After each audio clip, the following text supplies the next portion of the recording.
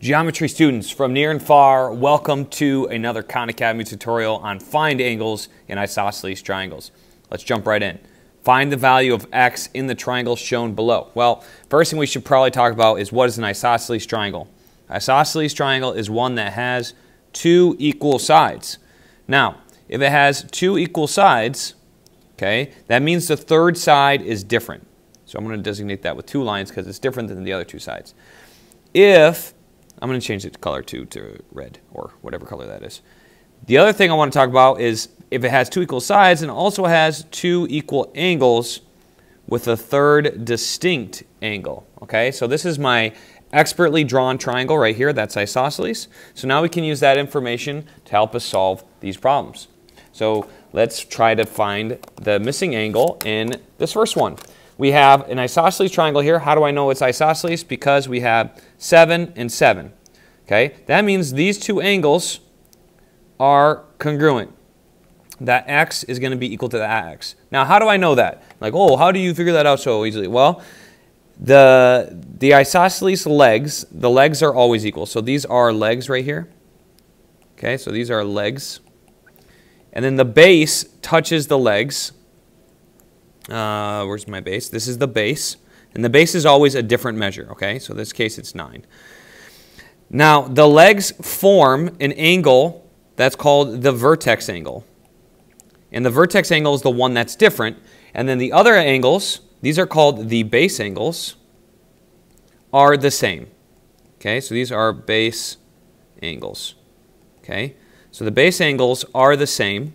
So just identifying which one are the base angles, which one's the vertex is important, okay? And I think the important thing is the vertex is formed by the two legs of the isosceles triangle, okay? So now that we got that squared away, let's go ahead and set up our problem. One of the things we need to know, or that we should have known, is that all the angles in a triangle add up to 180.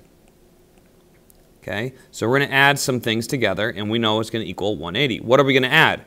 Well, we know that the base angle plus the other base angle that are the same, x is going to be equal to x, those two angles are the same, plus our vertex angle, 80, remember that vertex angle is the unique angle, is going to equal 180. So now we just have a simple multi-step equation which we're trying to get x by itself. We have combined like terms here, so we're going to get 2x equals 180 minus 80, and we get 100. I did two steps kind of at once there, combine like terms, subtract 80 from both sides. Hope you guys were able to follow along. Now I divide by 2 and I get x equals 50 degrees. Let's double check that. If this was 50 and that is 50, that's 100 plus 80, 180. That checks out, so x equals 50 degrees. Okay, next question. Find the value of x in the triangle shown below. So we're asked to find another angle. Okay, the sides aren't too important. The only thing we need to know about the sides are which ones are congruent. So we have these two congruent. That means those are the legs. The legs come together to form the vertex angle. So now this guy is the unique one, and these two are congruent.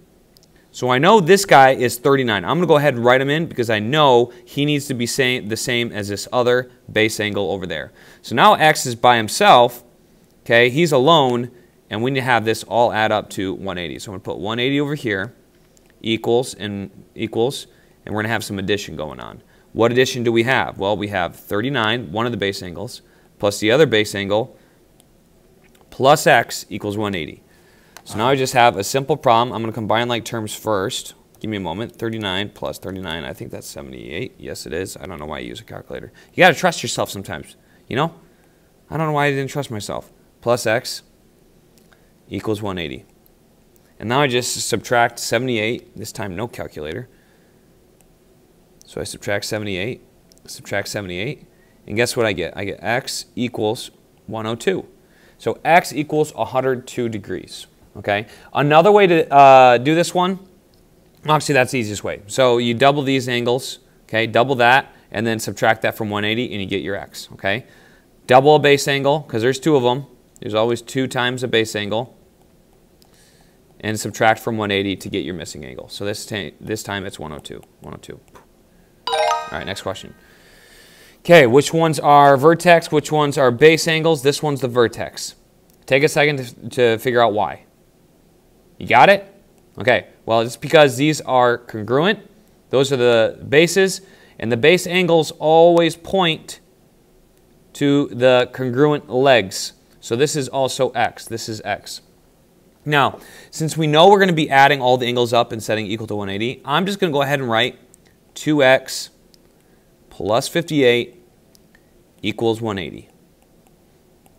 Okay. Now, like before, we did 180 minus the base angles, and that's going to be equal to our angle. It's very similar, but now we're just going to do 180 minus the vertex angle, and then divide by 2. Okay, so that's kind of a short way to do it. Minus 58, and then we divide that by, hold on, let me get this going here. 2x equals 122, and then we divide by 2. We're always going to divide by 2 if we're looking for a base angle because there's 2 of them, and they're exact same measurement, so we get, what is it, 61? Yes, it is. Okay, so now we got x equals 61. This isn't too bad, is it? Now the next step, and this isn't going to be in this Khan Academy, but there's going to be probably some extra variables involved. So I found my, my congruent sides. That means these are my base angles. This time I know my base angles, so I can double 56 to get both my base angles, and that's 112. What I'm going to do is I'm going to subtract 180, or 112 from 180, and this will tell me what my vertex angle is. It's that simple. So I do 180 minus 112, and that gives me 68. So I get 68 degrees, and that's going to equal x. Okay, let's just double check it, showing my formula. So we have, I'll use green, 56 plus my vertex angle equals 180. Okay, and like I said, this is 112 plus x equals 180. See how I'm just using the same process I just described? Minus 112, and we get 68.